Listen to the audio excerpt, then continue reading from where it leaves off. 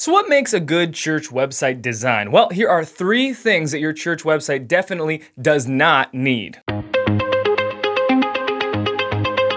Well, hey there, I'm Brady from ProChurchTools.com, and this is the channel that helps your church learn creative skills and feel like a pro. We publish new videos every single week, so make sure you hit the subscribe button below. And hey, if you like this video, make sure you hit the like button also.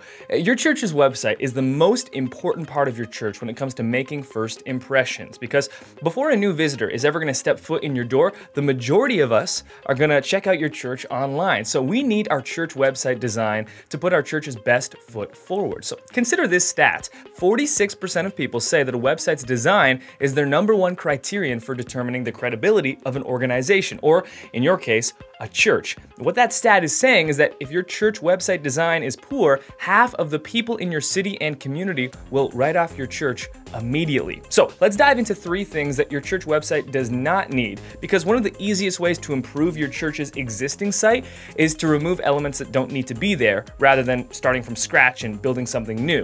Now, the first thing that your church website does not need is a slider. Now, at the time this video is made, sliders are still by far the most widely used design elements on church homepages. And the main problem with rotating sliders is that they don't say anything. Instead, they try to say everything. Instead of forcing your church to narrow down into the true purpose and goal of your site, sliders allow your church to just throw up whatever you want, whenever you want.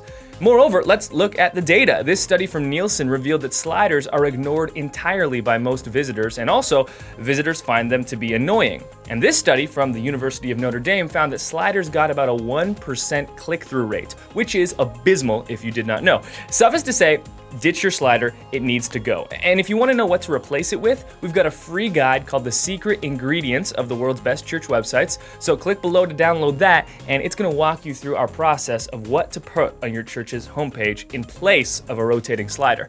And the second thing your church website does not need is stock photography. Now, it wasn't too long ago where you could just slap pictures of plastic people from the world of stock photography on your website and kind of get away with it. But we're at a time in history now where stock photos, especially of people, is becoming very taboo. You can blame Instagram or your mobile device, but we all have access to cameras now in our pockets that used to be reserved only for expensive professional cameras. And when I land on your church's website, I want to see your church and your people, not models that you found online.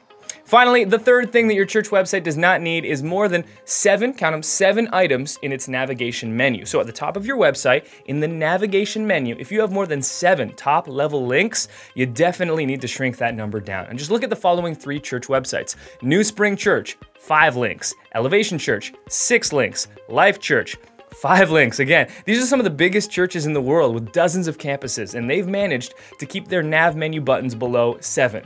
Your church can as well.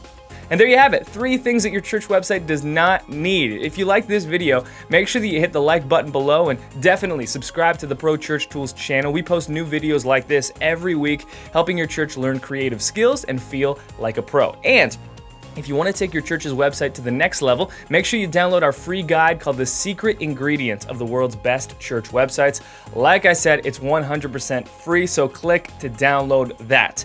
Question of the day for you is, what's the most frustrating thing about your church's website right now? Well, leave a comment below because I'd love to hear from you. Thanks for watching, and I'll see you next time.